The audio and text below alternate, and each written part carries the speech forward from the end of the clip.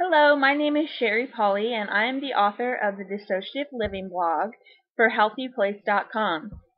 This week I had a unique experience, and I learned a little bit about panic attacks and dissociation. I was in my therapist's office, and we were talking about some things that were particularly triggering to me. I wasn't ready to face these things in my life, and so I went into a panic attack, and I started gasping for breath, and the room started feeling like it was shrinking, and I felt like my heart was racing. But in response to that, something else happened. I slipped into a dissociative state, and I think that happened to protect me from the panic attack. Now, I haven't dissociated in about 2.5 years because I was on a medication, but I went off of this medication about 3 months ago, and apparently my dissociative symptoms are coming back. Now, this is okay for me at this point in time because I'm familiar with dissociation and I know how to handle it.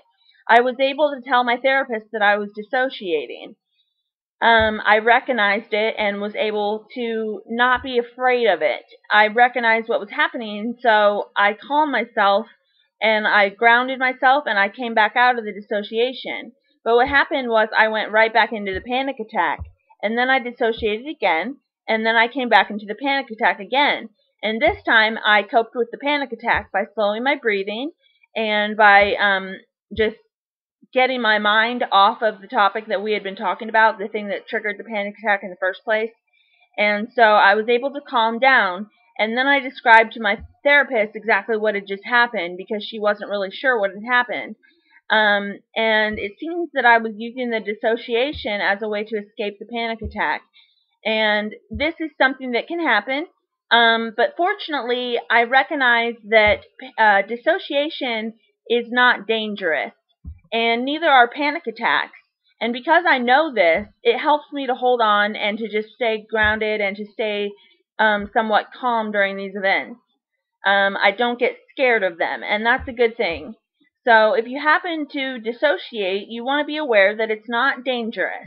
It may feel scary, but it's not really scary. There's nothing to be afraid of. So that'll help you ground, and that'll help you get through it more safely and more comfortably. So I hope that you can keep that in mind if you have dissociative or panic attack symptoms.